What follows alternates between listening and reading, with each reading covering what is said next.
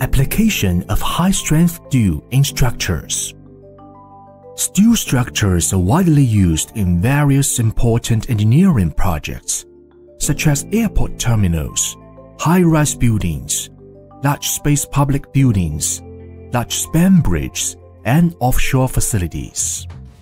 There are various grades of steel used in steel construction, including grades 235, 460, 690, and so on, specified according to the yielding strength of steel in megapar.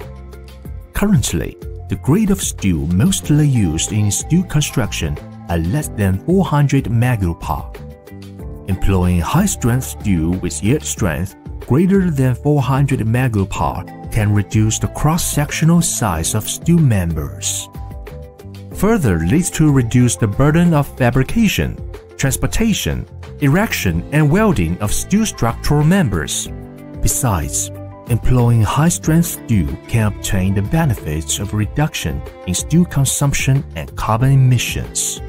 However, with the increase in steel strength, the ductility of steel is decreased.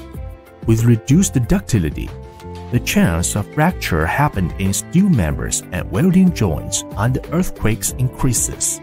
So, to apply high-strength steel for steel structures in seismic zones is a challenging issue. The hybrid-grade steel structures are recommended to solve the challenging problem. The high-strength steel can be used for the members in elastic under earthquakes, while for members yielding under earthquakes, still use the normal strength steel. For example, we can use normal strength steel for the beams of a frame structure, allowing to yield under earthquakes, while use high-strength steel for the columns with limited plastic deformation under earthquakes. Another example is to use end-plate semi-rigid beam-to-column connections to steel frames. The end-plate connections can use normal strength steel to allow for yielding and form plastic hinge, while the beams and columns can use high-strength steel to keep elastic under earthquakes.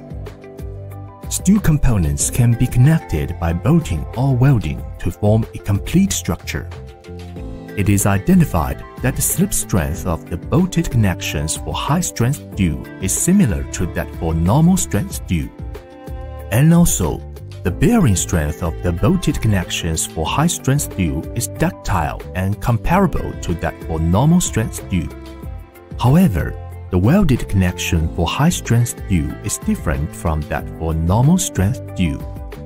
It is found that high temperature of welding will create a heated affected zone in the base high-strength steel near the welding fusion metal, where the property of the material in strength is reduced and less than its original material. This strength reduction phenomenon of the heat work zone does not happen in normal strength steel. So it's a critical issue to investigate the mechanical properties of the heat work zone for high-strength steel, which in general governs the failure modes, strength, and the ductility of the welded joints. The thickness of high-strength steel plates and welding heat input significantly influence the location of joint failure and load carrying capacity during tensile loading. To provide the same resistance, using high-strength steel can reduce the cross-sectional size of members. However, under compression or shear, slender members and component plates may show buckling failure before reaching their yield strength. Therefore, to maximize the strength, high-strength steel is recommended to be used in tension or bending components. Alternatively, applying high-strength steel in composite members, such as concrete-filled steel tubes and concrete-encased steel members, can also help to mitigate the local buckling of steel plate. Through decades of research and practice, more and more engineering structures have been constructed in high-strength steel. By rationally applying the mechanical properties in the structural design of bridges, buildings, and other engineering facilities, The engineering construction will greatly advance in economical and environmental advantages with using high-strength steel in future.